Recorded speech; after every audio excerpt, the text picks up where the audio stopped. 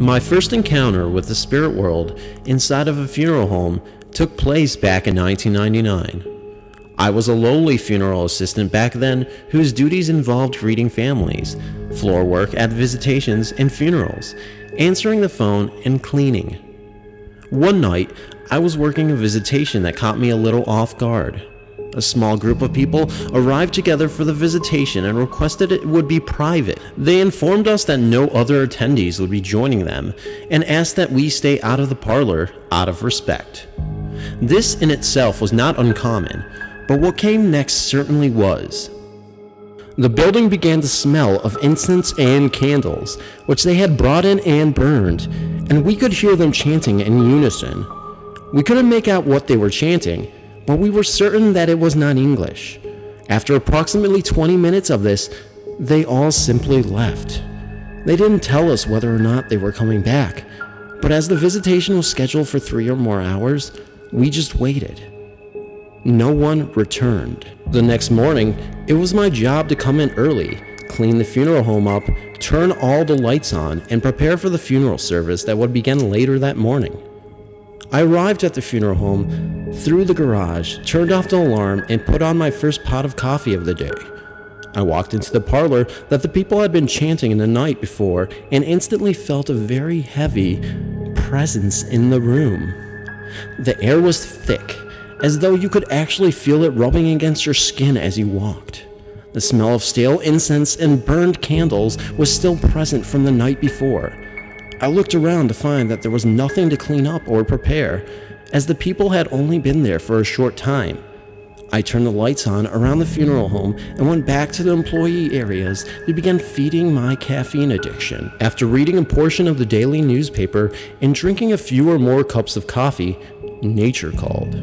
I didn't want to miss any phone calls inquiring about the morning's funeral service, or God forbid miss a family who walked into the funeral home, so I used the small employee restroom in the back of the funeral home and left the door open to listen. As I momentarily stood there, taking care of business, I heard footsteps walking up the hallway towards me. I turned my head and saw a man in a suit walk by the doorway, turning his head to look at me as he walked by. I was humiliated.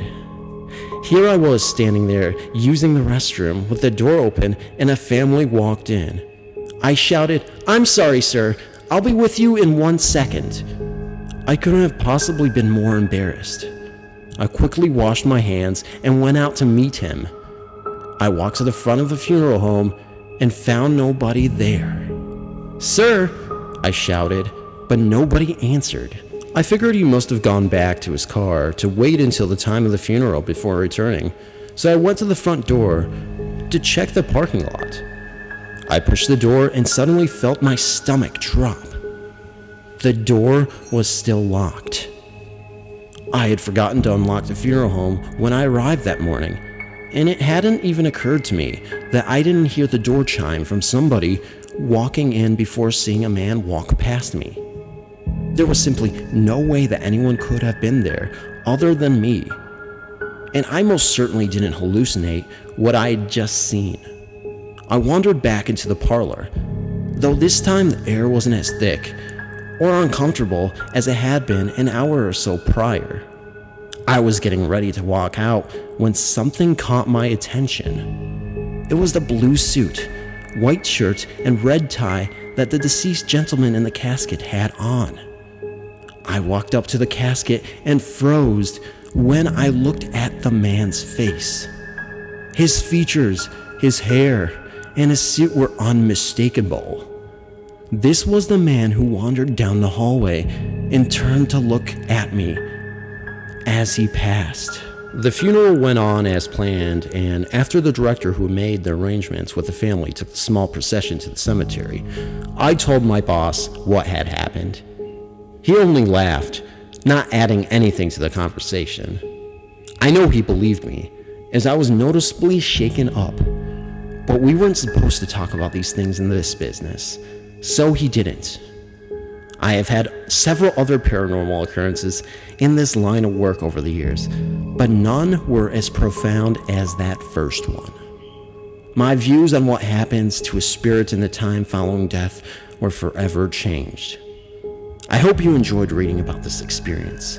I will share another story or two in the future. I very much appreciate your podcast, and I wish you well.